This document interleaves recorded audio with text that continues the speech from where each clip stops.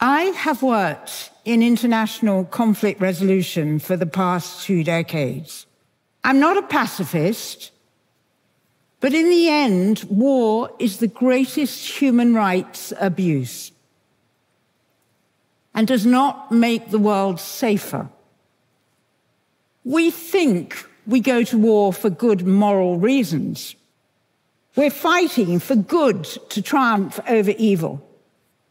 Instead, we unleash a cascade of chaos and misery.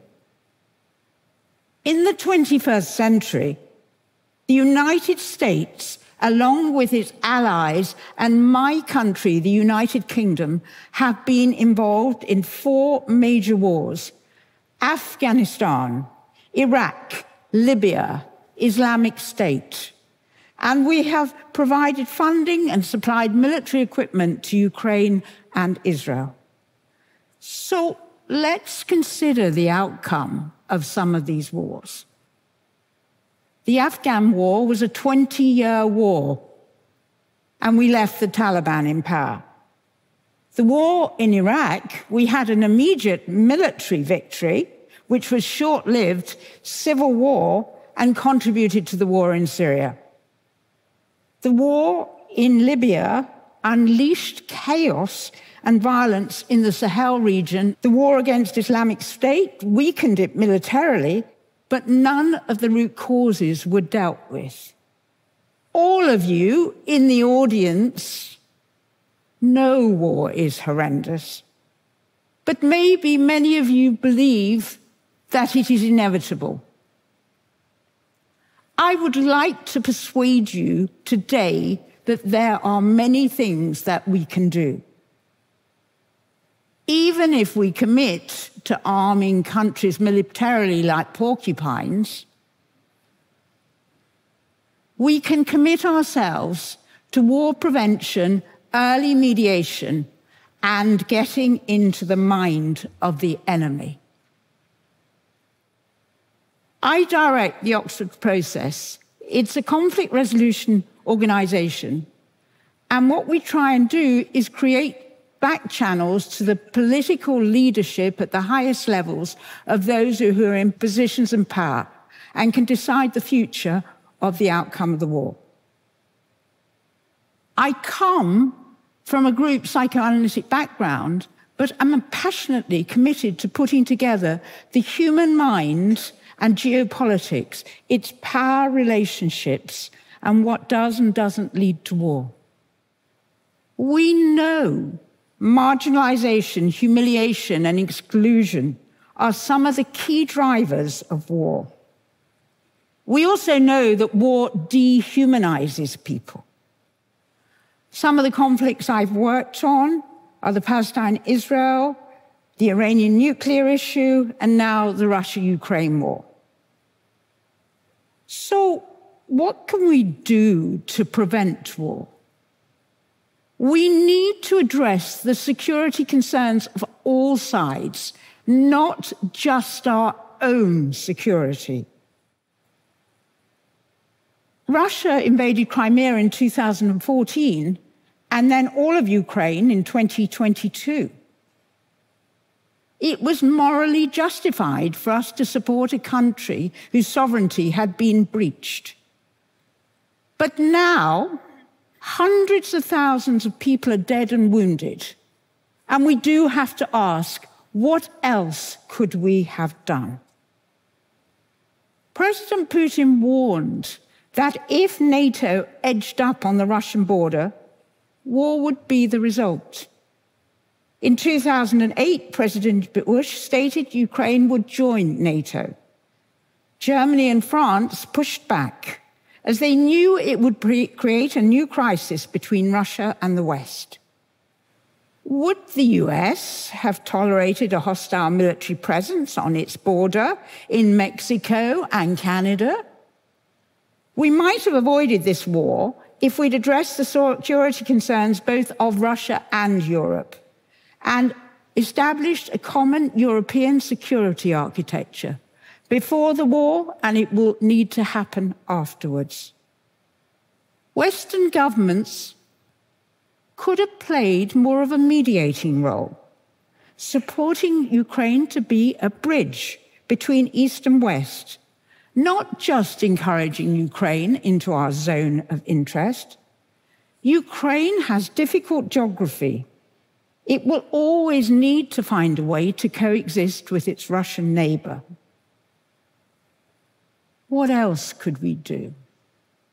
We need to come off our moral pedestal and stop deciding what is good and evil. We need to talk to the bad guys, the men of violence, if we are to end war. We understood we had to talk to the IRA in Northern Ireland, FARC in Colombia, and ETA in the Basque Country. But usually we want to speak to the good guys, the people like us, the people in grey suits. Back in 2001, after the Afghan war, and as part of the Bonn peace process, if we had brought the Taliban in when they were weaker, things may have looked different. Western governments, including the US and the UK, refused to talk to President Assad. They said it was talking to evil. By not talking to him, we created a greater evil as thousands and thousands more people died. Today, many of you will have the Ukraine-Russia war and Hamas-Israel on your minds and what can be done. This is the work Oxford Process does, quietly behind the scenes, to explore whether there are opportunities to end war. But it requires the blessings of Western governments, and they often don't have an exit plan. To end the war in Ukraine, we will need to talk to President Putin. We will need to understand his red lines, what his endgame is, what opportunities there are for a ceasefire. After the heinous massacre of 7/11, engaging with Hamas is unthinkable. To many Israelis, following the terrible carnage in Gaza, Hamas has even more support and will need to be included in some kind of future process. Now both sides have dehumanized each other. One way through is the release of Marwan Barghouti, a Palestinian leader who has spent the last 2 decades in an Israeli prison. He supports a future Palestinian state sitting side by side with Israel.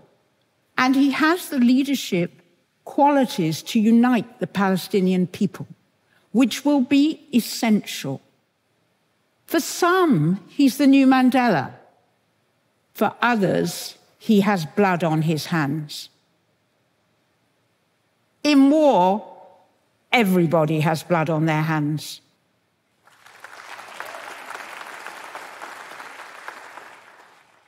The Americans are now talking about two-state solution, which would involve normalization between Saudi Arabia and Israel. And yet again, we cannot just speak to our friends and exclude our enemies. And Iran and its allies will only sabotage the process. Each one of you here today wants to make a difference. But we can feel small and impotent in the face of war. But how we behave individually is a microcosm of how we behave in war. None of us like to engage with people who think differently to us. We all divide the world into good and evil, people we want to talk to and people we don't.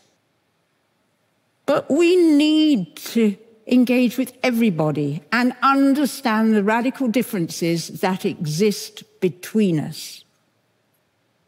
And we need to start today. What else can we do? We need to act early and put in place early mediating processes. In war, there's an opportunity for mediation in some wars when the parties are on the precipice and they're more open to compromise. Then there's a second opportunity when they've tested their battlefield strength and realized they have not achieved their original objectives. When these opportunities are missed, the parties become hardened by the horrors and trauma of war.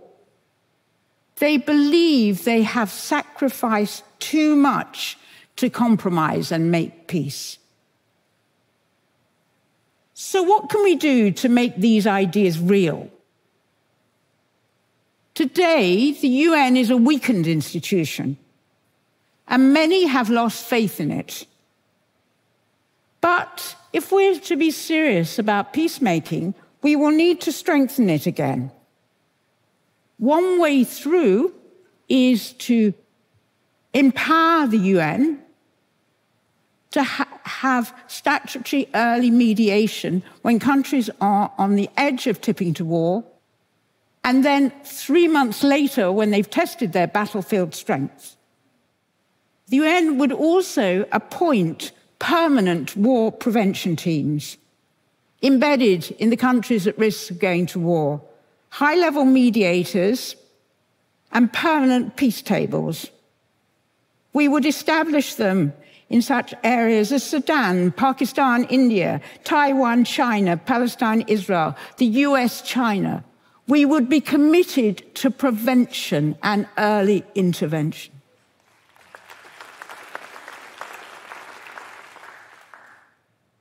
So, in conclusion, liberal democracies should see themselves first and foremost as mediators and bridge builders, and help countries manage their radical differences.